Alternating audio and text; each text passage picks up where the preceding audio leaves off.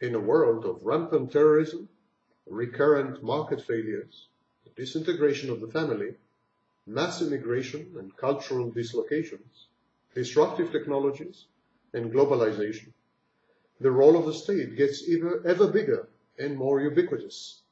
Liberty is on the decline because individuals willingly trade their freedom for a modicum of certainty, or for consumer goods.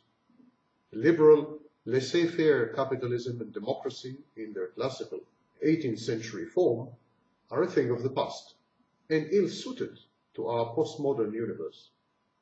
The founding works of thinkers like Montesquieu have been rendered obsolete by the inexorable progress of technology and medicine. The word progress to be read in this context neutrally.